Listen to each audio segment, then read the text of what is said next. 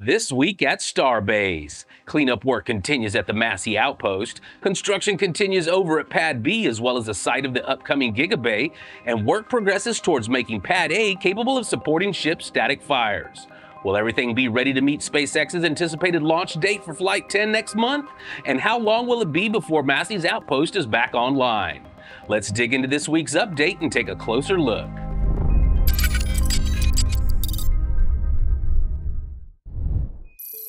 Starting off this week with our vehicle fabrication updates, in the early hours of Friday morning, a vacuum Raptor was spotted being taken into Mega Bay 2 for installation on Ship 37. As this is the fourth vacuum engine to make the transit recently, it seems that one of the previous engines may have had an issue and needed to be replaced.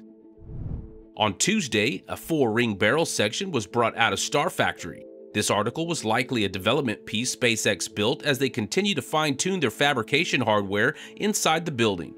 This section was eventually taken to the Sanchez site for scrapping. On Wednesday and Thursday, crews could be seen working to assemble a new jig at the Sanchez site, presumably for eventual installation inside of Star Factory.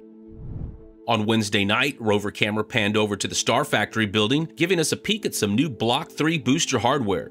This new Superheavy forward dome section has an integrated and redesigned hot staging section. Unlike the expendable hot stage adapter of the current boosters, this will be a permanent part of the rocket and has diagonal bracing constructed of milled steel as opposed to the reinforced cutout vents we have seen before.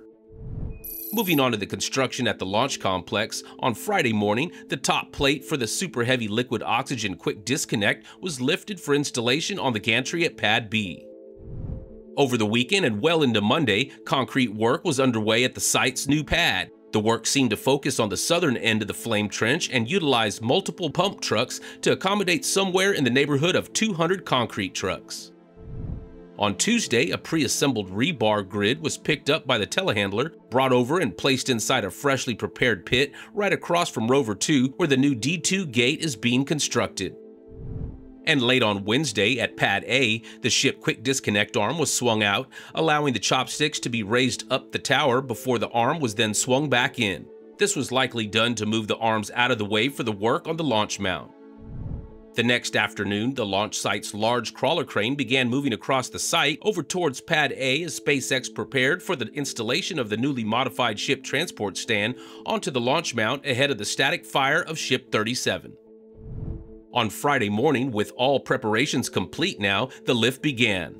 The crawler crane raised the modified ship stand above the Pad A launch mount and slowly lowered it inside, bringing SpaceX one big step closer to the next launch. A short time later, a crane lifted a section of piping for installation on the Pad A launch mount, likely part of the temporary fit-out to make the pad static fire compatible for V2 starships. Up the road at the build site, a new small work platform was lifted into Mega Bay 2 for installation as crews continue to fit out the building. Throughout the week, piling work continued around the new Giga Bay site in preparation for the start of the building's structural footings in the near future. On Wednesday, 2 different white steel rings with lead-ins mounted on them were carried into the Star Factory. Over at the office, crews have been working to reinstall the previously removed sections of cladding on the building. Further up the highway at the Massey Outpost, work continues on the cleanup and the refurbishment from last month's rapid unscheduled disassembly. The week saw several tanks removed from the site's methane farm, as well as other tanks being repositioned. The site also saw some new concrete work as SpaceX works to repair damage from Ship 36. A new LR-1300 crane was also delivered to the Massey Outpost where it was later assembled and raised. Moving on to other notable deliveries for the week, on Monday, what looked to be like pedestals for new jib cranes were brought to the build site and taken inside a Star Factory.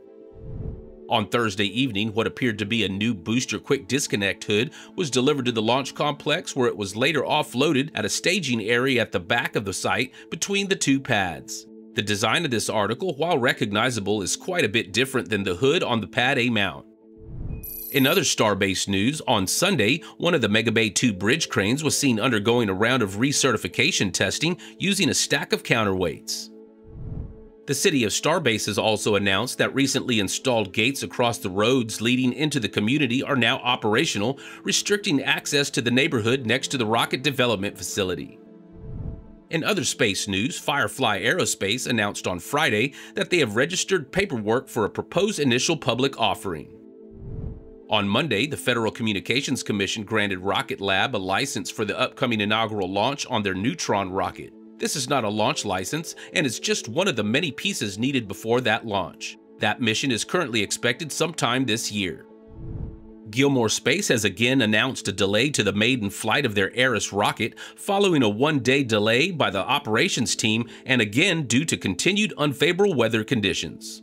Australia's first orbital rocket is now slated for launch no earlier than July 27th.